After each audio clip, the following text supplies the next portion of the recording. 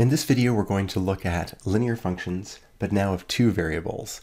We're going to look at formulas, graphs, and tables of values as a way to get us to understand how the extension of our linear forms to two variables might affect how we reason about these kinds of graphs. A function is linear in its formula if it has this form here, where we have one constant out front. This corresponds to the z-axis intercept. And we also have two other ingredients, an x and a y, and both with a constant coefficient for the m and for this n here. The idea is there's no squares, no square roots, no x times y, no mixing of the variables, and no powers or anything but a constant times each of the variables. And you can see this is very similar to our one variable linear functions. The extension is that these constants in front of x and y now correspond to slopes as we would expect, with the m representing the slope in the x direction and n representing the slope in the y direction. This can be made more concrete if we have an example.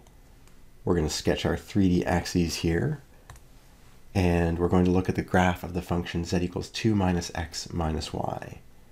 When we say this 2 is the z-intercept, it's the value that we get when x and y equal 0. We can actually plug that into the formula up here, and we'll just get 2, and so that's what we see in this calculation here. We can then interpret the slopes. If we label our axes as we usually do, the slope of -1 in front of the x means that for every step in the positive x direction, we're going to go down 1 in the z direction. For every step in the x direction, we're going to go down 1 in the z direction. Well, if that's the case, we're going to get a straight line relating x and z, and that would look like a slope of -1 if we were just to look in that direction. Similarly, if we do the same thing in the y direction, as we increase y by 1, our z is going to decrease by 1, and if we increase it by 2, our z is going to decrease by 2 as well, and that's going to give us another part of the graph that we're looking for. And if we cared to, we could also look at all the z equals 0 values, effectively a contour, but it would end up being a straight line connecting those 2 points there. And so what we see here is a little sub-picture of the graph. It's the part of a plane, so a flat but not horizontal surface that would be angled up and towards the back if that was the way we're taking this perspective diagram. Where possible, especially for graphs like this is the nicest way to visualize them, even though the plane in fact continues on in all the directions outside of this picture. It's hard to see that without some lighting or depth of field or contrast. If we capture it in straight lines, this is about as good as we can do for a 3D sketch. Now we're asked a different question about this though. We have slopes of -1 in both the x direction and the y direction. Take a step in the y, we go down by 1 in z. Take a step in the x direction, we go down by 1 in z. Is there another direction where we would find a steeper slope? And notice that's a perfectly valid question to ask, because now we have a whole host, in fact an infinite number of directions we could walk in if we talk about directions of motion in the xy plane. Well, if we do that, you can experiment with this yourself. Imagine finding a corner of a desk and putting a piece of paper up in the corner like this triangle here. If we place ourselves at the peak, the slope is -1 along both the axes, but if you actually go down the middle between those two directions, what you're going to find is a steeper slope. If you were skiing down this hill, it would have slope -1, -1 here, but you'd find it would be steeper in between those two lines. We're going to explore that more in detail in future units, but it's an important idea to get out early that the slope is not just going to be defined by what happens in the x direction and y direction. We can actually pursue or travel in any direction we like, and the slope is going to be different in every single direction, at least in principle.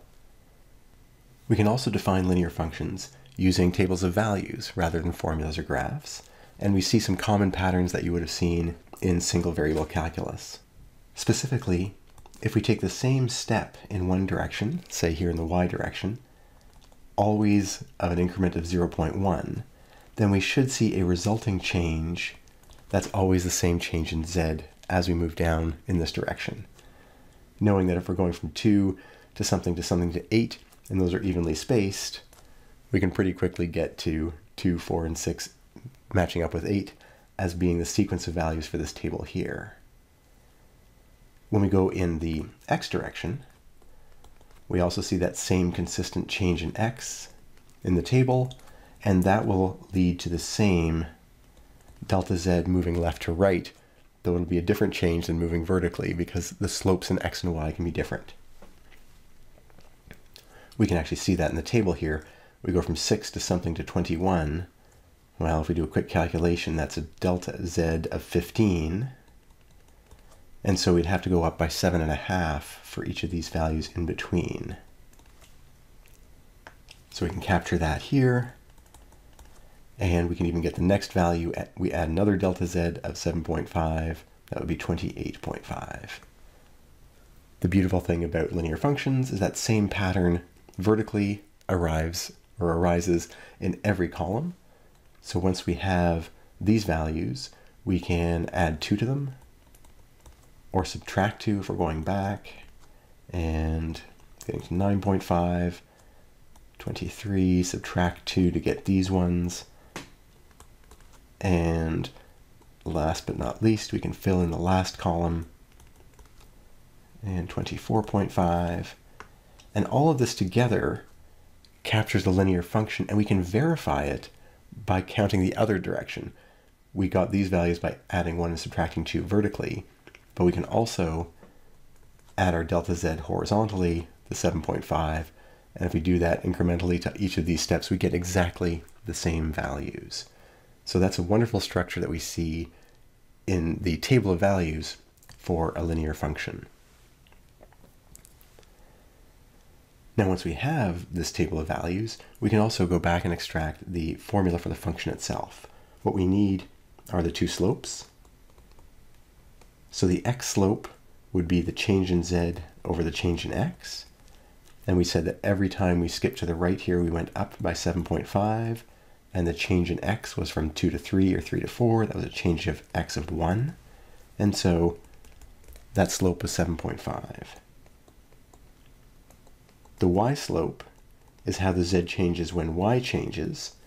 And here we always went up by 2 and by 2. The difference here is that the change in y was actually quite small. We only went up by 0.1 in each of those instances. So there, if we do the calculations, we get a slope of 20. That might not feel initially reasonable because we have larger gaps as we moved left to right in this table. We're going up by 7.5 each time. But remember that the slope also involves how big the step in x or y was. Here we went up 7.5 for step in 1.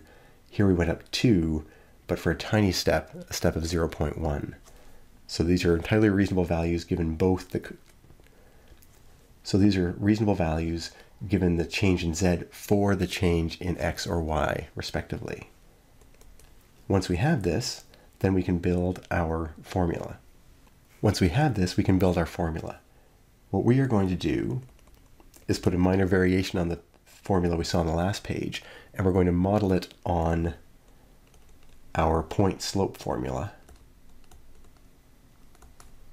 from single variable formulas, single variable functions. And that's going to look like this. We're going to pick one value to lock in on, and it literally does not matter which one we pick.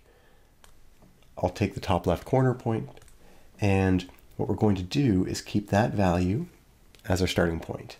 And then we're going to have our x slope of 7.5, but instead of multiplying it just by x, we are going to multiply it by x minus the x value we are currently at. So x minus 2.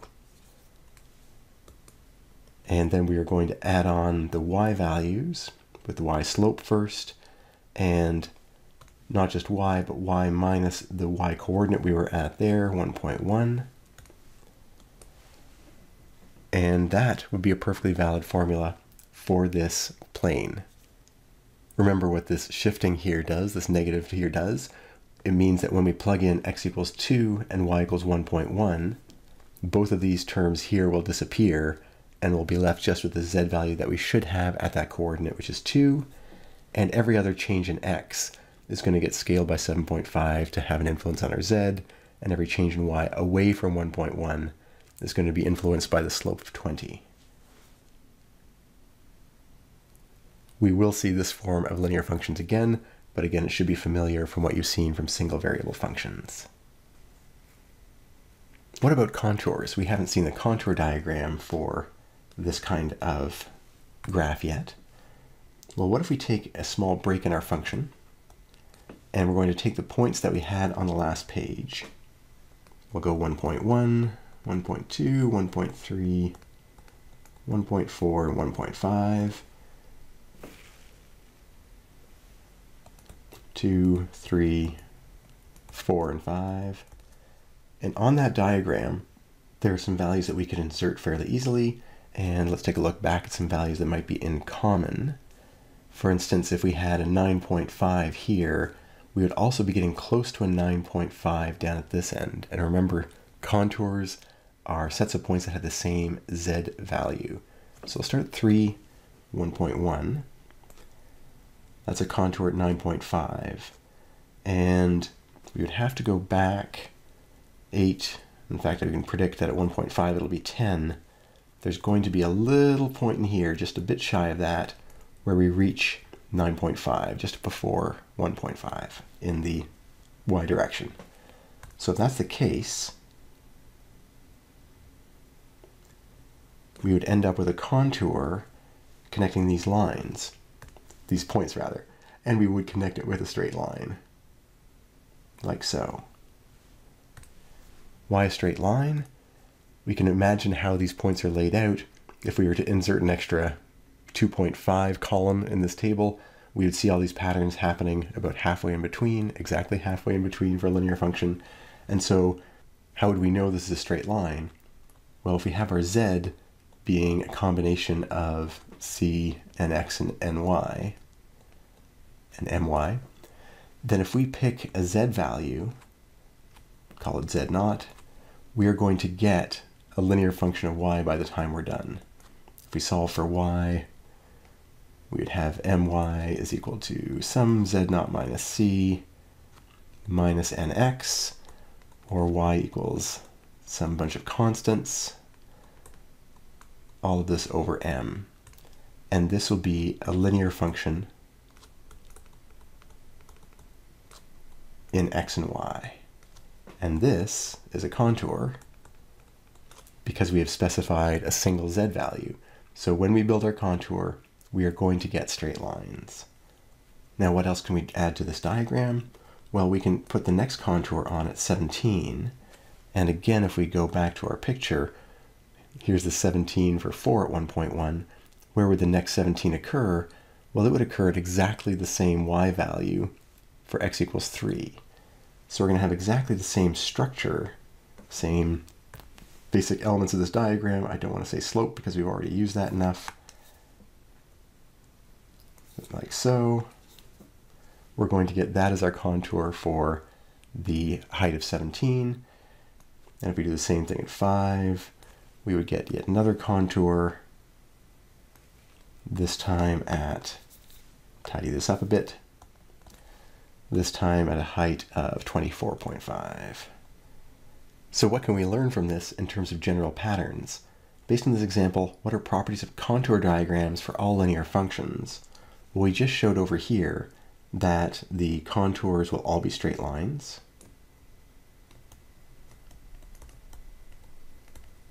And even more than that, the slopes, the xy slope,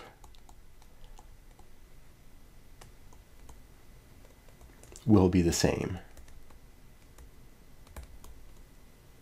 In other words, we wouldn't have a plane, a two-dimensional or two-variable function where we had a contour that went like this and then got steeper for different contours. That would not happen. Another way to say that is that the contours are all parallel to one another. Last but not least, they are going to be evenly spaced.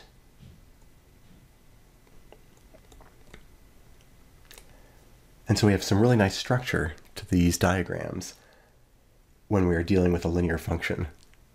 As soon as it's a nonlinear function, we get a lot more interesting cases, but there's lots of patterns that we can rely on when we have a nice simple linear function as our building block.